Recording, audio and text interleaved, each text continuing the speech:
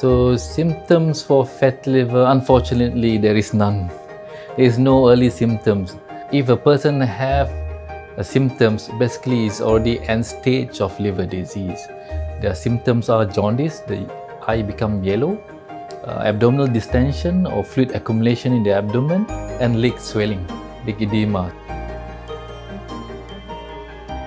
Tokotrienols are part of vitamin E. So what they do is it reduce the oxidative stress by either anti-inflammatory, by either anti-proliferative and antioxidant effects or beneficial effects, and reduce the inflammation and subsequently reverse or can improve in fatty liver disease.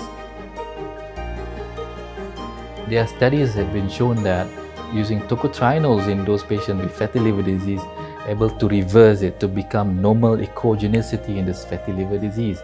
So those who are on tokotrienols 100 milligram a day for 3 months have shown that there is improvement in their liver stiffness measurement score.